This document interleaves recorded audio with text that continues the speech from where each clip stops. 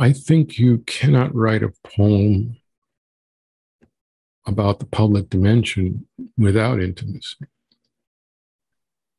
If you don't have that intimate connection,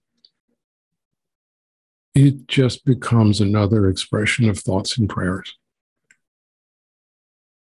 We've had enough of that. We've had enough thoughts and prayers.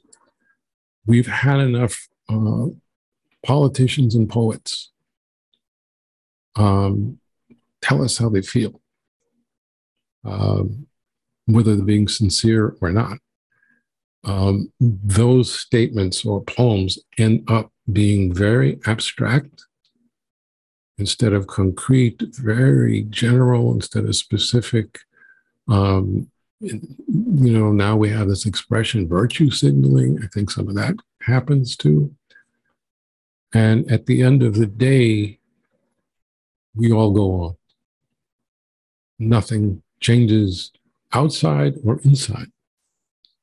And so my way into the public realm, the big subject, is through the intimate, through the personal.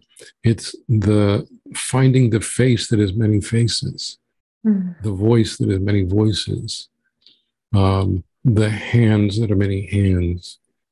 Only in this way, through the image, through the senses on paper, can we begin to comprehend and to empathize with something that is tragic beyond our immediate understanding.